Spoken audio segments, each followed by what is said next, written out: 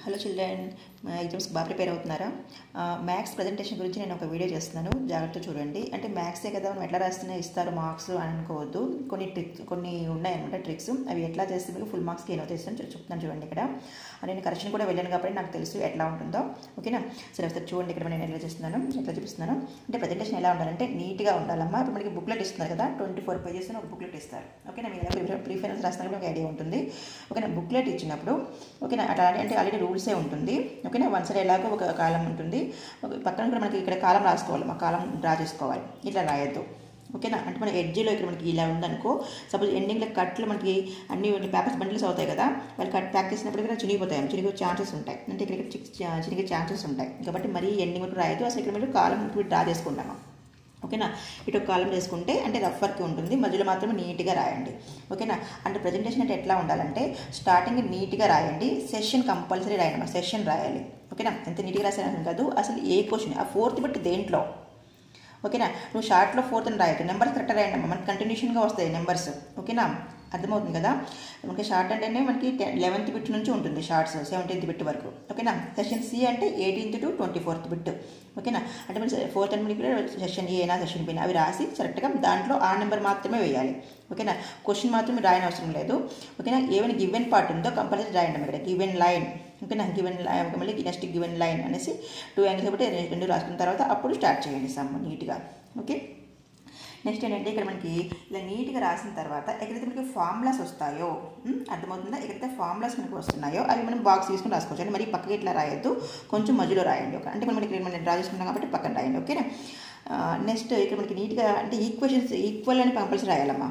Suppose ఇక్కడ చూస్తే మీకు ఇంప్లేస్ రాసింది ఇక్కడ, అట్లా ఈక్వల్ టు ఇలా ఉంది ఇక్కడ మనకి ఈక్వల్ టు 0 అంటే ఇక్కడ ఆల్రెడీ ఈక్వల్ ఉంది కాబట్టి ఇంప్లేస్ రాసింది, లేకపోతే కంపల్సరీ ఈక్వల్ రాసుకుంటారండమ్మా. ఓకేనా? కంటిన్యూషన్గా ఉంటే కనుక ఈక్వల్ కంపల్సరీ రాయాలి. ఓకేనా? అండ్ లాస్ట్లో మన పేపర్ అయిపోయింది కదా, అయిపోయినప్పుడు ఎలా రాస్తారంటే కింద మరీ ఇరికిచ్చినట్టు రాయొద్దు, ఇలా లైన్ కింద వరకు రాయొద్దు. బెటర్ ఏంటంటే లాస్ట్ 2 lines రాయకుండా ఉంటేనే బెస్ట్. ఎందుకంటే మనకి బండిల్స్లో ఇవి కూడా చినిగే ఛాన్సెస్ ఉంటాయి, ఇట్లా చినిగిపోతాయి. ఓకేనా? కరెక్షన్ చేసేటప్పుడు వాళ్ళు చూడరు అనమాట, ఇది ఇట్లా వెళ్ళిపోతుంది, వాళ్ళు చేయలేని మనసుని వెళ్ళిపోతుంది అనమాట. అందుకని ఇటు ఎండింగ్ వరకు రాయొద్దు. అంటే అందుకే మీరు ఒక కాలం జాగ్రత్త ఇట్లా ఒక డ్రా చేసుకుంటే బెస్ట్. ఓకేనా? నెక్స్ట్ ఇక్కడ 2 lines లీవ్ చేయండి. ఓకేనమ్మా? అర్థమవుతుందా? నెక్స్ట్ అంటే నీట్గా ఇట్లా ప్రజెంటేషన్ చేయండి. ఓకే? నెక్స్ట్ ఏంటంటే సమ్ అయిపోయిన తర్వాత నెక్స్ట్ సమయంలో ఇలా స్టార్ట్ చేయండి. ఓకేనా? అంటే మళ్ళీ ఇలా కొట్టువేతలు లేకుండా రాయండి. చూడండి, ప్రతి మనకి ఒక్కొక్క లైన్కి ఇలా మిస్టేక్ చేయకుండా రాశారనుకో చిరాకు వచ్చేసి, అంటే మూడ్ బాగుండాలి. మనకి ఎలా ఉంటుందంటే ముగ్గురు కరెక్షన్ చేస్తారు, ఫస్ట్ వాళ్ళు కరెక్షన్ చేసిందే ఇంపార్టెంట్ అనమాట. సెకండ్ ఏంటంటే నెక్స్ట్ అట్లా చూసారు కదా అన్నట్టుగా వెళ్ళిపోతూ ఉంటారు. అంటే మార్క్స్ ఏంటంటే చూస్తారు కానీ లోపల డెప్త్ మాత్రం అంత ఇదిగా వెళ్ళదు. అంటే అందుకని ఫస్ట్ ఇంప్రెషన్ ఇది బెస్ట్ ఇంప్రెషన్. నీట్గా ఇలా రాశారనుకోమా మార్క్స్ నెక్స్ట్ సమ్ మీద కూడా ఎఫెక్ట్ పడుతుంది. మళ్ళీ కొట్టువేతలు రాసామనుకో మొత్తం అయిపోతుంది. చూసా ఎన్ని కొట్టువేతలు మాత్రం రాయొద్దు, ఇట్లా రాయకూడదు. ఓకేనా? మీకు పర్ఫెక్ట్గా ఏది బాగొచ్చో అది నీట్గా రాసుకుంటా వెళ్ళు. మన ఫస్ట్ 4 pages మాత్రం మ్యాక్సిమం కొట్టువేతలు లేకుండా చేయండి. అంటే బాగా వచ్చు నాకు ఈ సమ్ అంటేనే స్టార్ట్ చేయండి. ఓకేనా? ఆలోచించి మరి స్టార్టింగ్ చేయకూడదు, అంటే అది ఎఫెక్ట్ అవుతుంది అనమాట. ఓకేనా? First impression is the best impression కాబట్టి. ఓకేనా? నెక్స్ట్ ఫార్ములాస్కి ఇలా కంపల్సరీ ఇలా రాయండి అమ్మ. అంటే ఓకే ఫార్ములా కూడా రాసాడు ఈ అబ్బాయి, అది అమ్మాయి బాగా రాసింది అనేసి వాళ్ళకి ఒక ఇంప్రెషన్ వస్తుంది. ఓకేనా?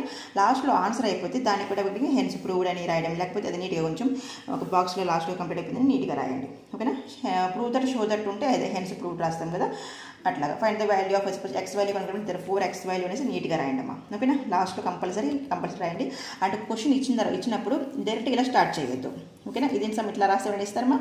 అసలు ఎలా ఉండాలి, మనకి ఇచ్చిన లైన్స్ ఏంటి ఫస్ట్ అవి రాసుకోవాలి, తర్వాత మనం అప్లై చేసుకోవాలి. ఓకేనా? ఇట్లా మాత్రం చేయొద్దు రఫ్గా. ఓకేనా? ఎట్లా రాస్తే ఇస్తారనుకోవద్దు. అండ్ ఇక్కడ కాలం మాత్రం కంపల్సరీ డ్రా చేయండి. ఓకేనా? అర్థమవుతుందా? అంటే ఏం చేయకూడదు ఏం చేయాలి అన్నట్టు నేను చెప్తున్నాను, మీరు జాగ్రత్తగా ఫాలో అవ్వండి. ఓకే? నెక్స్ట్ ఏంటంటే సపోజ్ మనకి 1Bలో ఓకేనా, ఇంటర్మీడియట్ ఫస్ట్ ఇయర్ స్టూడెంట్స్ అనుకుందాం. 1Bలో చూద్దాం. 1Bలో మనకి ఎట్లా ఉంటుందంటే మనకి మ్యాక్సిమం మినిమాలో దాంట్లో మనకి టాపిక్స్ ఉన్నాయి కదా. ఎట్లా అంటే ఇది సెకండ్ టాపిక్. ఇది సపోజ్ ఫస్ట్ ఇట్లా మనకి ఎలా రాస్తామమ్మా, లైక్ ఒక ఫార్ములా ఉంది కదా, అంటే ఫిగర్స్ వేసేటప్పుడు మాత్రం పెన్సిల్ యూజ్ చేయండి అమ్మా. పెన్సిల్ స్కేల్ యూజ్ చేస్తే చేయండి. ఓకేనా?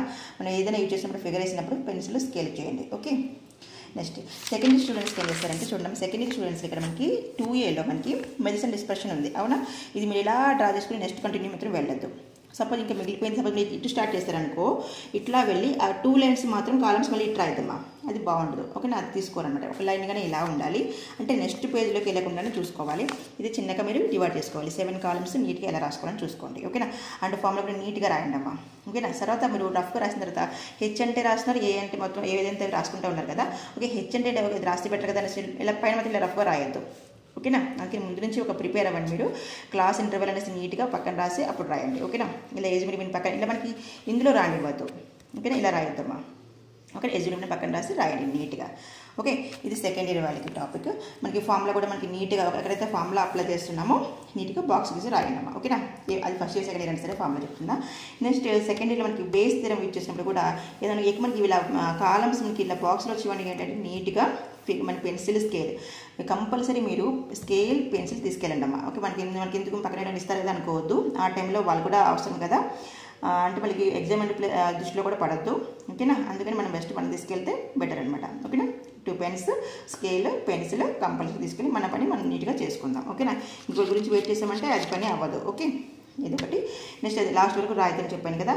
నెక్స్ట్ లాస్ట్ పేజ్లో ఎప్పుడైనా సరే సపోజ్ బుక్ అయిపోయింది కదా, మరి లాస్ట్ పేజ్లో సపోజ్ మనం ఇట్లా లాస్ట్ పేజ్ ఉంది, లాస్ట్ పేజ్లో ఏం చేసిన బుక్లెట్లో మన ఫార్ములాస్ గురించి, సపోజ్ ఫస్ట్ ఇయర్ కదా, ఫస్ట్ ఇయర్ అనుకుందాం. ఫస్ట్ ఇయర్ అంటే ఎలా చేస్తారో మీరు, ఇక్కడ మనకి సైన్ 30 0 degrees నీట్గా సైన్ ఇవి రాసుకోండి, అంటే ట్రిగ్నోమెట్రీ కావాలంటే. ఓకే, నేను లాస్ట్లో రాసుకుంటే మీరు చూసుకుంటూ ఉండొచ్చు.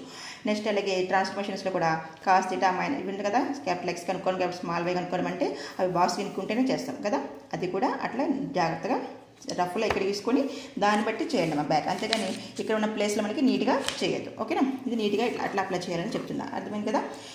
ఓకే, ఇది మనకి నెక్స్ట్ ప్రెజెంటేషన్. నెక్స్ట్ అంటే మళ్ళీ మీరు ఎగ్జామ్లో ఓకేనా అక్కడ 3 కరెక్షన్ చేస్తారమ్మా. ఓకేనా, వాళ్ళు మంచి ఫస్ట్ కరెక్షన్ చేసిందే బాగా అనమాట, అంటే వాళ్ళే మనకి 80% కంప్లీట్ అయిపోతుంది అక్కడే. నెక్స్ట్ ఇద్దరు ఏంటంటే జస్ట్ వాళ్ళు ఎలా చేస్తున్నారని చూస్తారనమాట. అందుకని ఫస్ట్ ఇంప్రెషన్ బాగా చూసుకోవాలి, బాగా నీట్గా రాయండి. ఓకేనా, ఓకే, మొత్తం మీ వీడియో చూస్తే అర్థమవుతుంది. మధ్యలో మీరు కట్ చేస్తారంటే మీకు అర్థం కాదు, కాబట్టి మొత్తం చూడండి, మీకు అర్థమవుతుంది ఎట్లా రాయాలో. స్కేల్ పెన్సిల్ మాత్రం కంపల్సరీ యూజ్ చేయాలి. ఓకేనా, ఫామ్ మనకి నెక్స్ట్ కాలమ్స్ కానీ మనం నీట్గా రాయడానికి అదేంటి బాక్స్లు గీయడానికి కూడా. ఓకేమా, ఇది ఓకేనా. ఆల్ ది బెస్ట్, బాగా ప్రిపేర్ అవ్వండి.